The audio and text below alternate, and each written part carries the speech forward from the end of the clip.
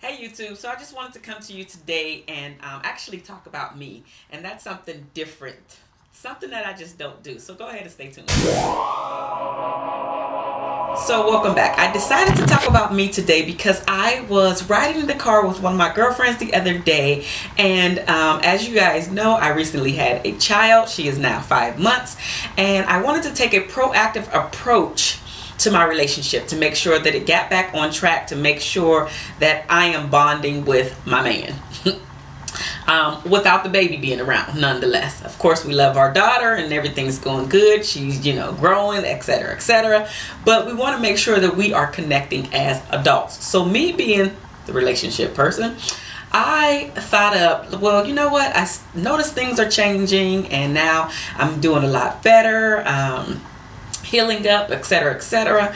And I'm noticing that slowly but surely it's starting to where we're doing our own thing. And obviously I want the relationship to work like we both do, but I noticed that a lot of times when we're in relationships, especially when a baby comes in, the dynamics change.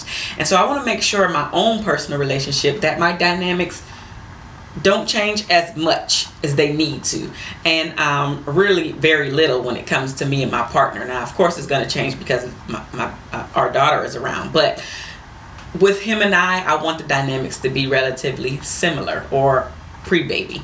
Because I was in the car with my girlfriend and we were just chatting, and I asked her and another family member of mine if they would be willing to keep my daughter for a few hours once a month. So each person would be a few hours, being a total of at least 2 days out of the month where it's just him and I time. Enough time for us to be able to create the bond and continue to get to know one another, continue to enjoy each other as adults, not just parents. So anyway, I thought about this because I'm riding in the car with my girlfriend, as I just mentioned, and she said, wow, you're taking a very proactive approach. And it really kind of hit me like, well, yeah, I am, because this is what we should be doing. We should be taking proactive approaches to our relationships to make sure that they are staying together. And it also made me think that if she's saying this, then there are other people out there who don't necessarily take proactive approaches to making sure that the relationship bond is keeping together, is cohesive and still strengthening and tightened. So anyway, I just wanted to come and make sure that you guys know that when you see things changing from where they were before, not just with the baby, in my particular case it's a child, but when you see things are changing, you have to change to make the relationship work. And that's really the message. You have to do something about it. You have to be proactive in making sure that your relationship is working. So if you notice that you two are kind of in this little, I hate to call it a slump, but you're kind of in a slump, meaning y'all together now, you got a relationship, y'all might be living together or even married, and y'all just have a routine. That's the word I'm looking for. You just have a routine. Y'all both go to work, you come home, you might say, how you doing, how was your day?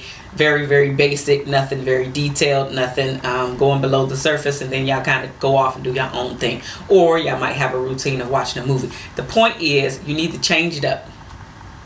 Change it up and make sure that you are making time for one another so you guys can continue to bond together.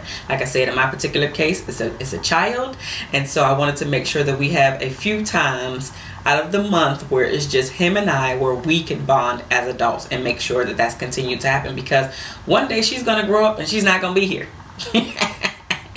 And I know a lot of people think that 18, 20 years, that's really quick, but really, if you think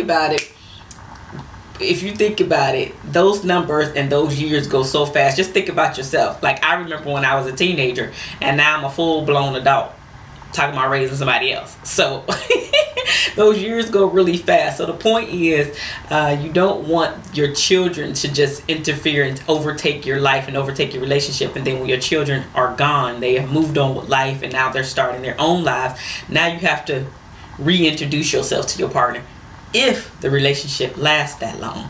So just think about it and do something. Be proactive in making sure that your relationship lasts, because we're all very proactive with other things that we want. such as that promotion, you proactive, you staying at work at night, or that degree, you making sure that you steady so you can get that degree, or what have you. And we have a tendency to throw our relationships on the back burner and then be scratching our head wondering what the heck happened, why didn't it last?